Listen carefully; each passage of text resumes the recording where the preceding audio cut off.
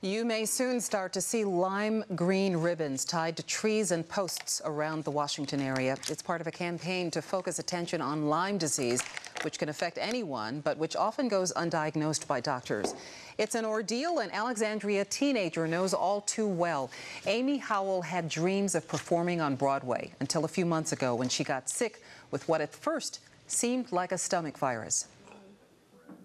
And then my joints kind of started to hurt, like you'd sprained your ankle or something. Then all of a sudden I couldn't stand up, and then I couldn't walk. So since for probably 2 or 3 months I've been in this wheelchair.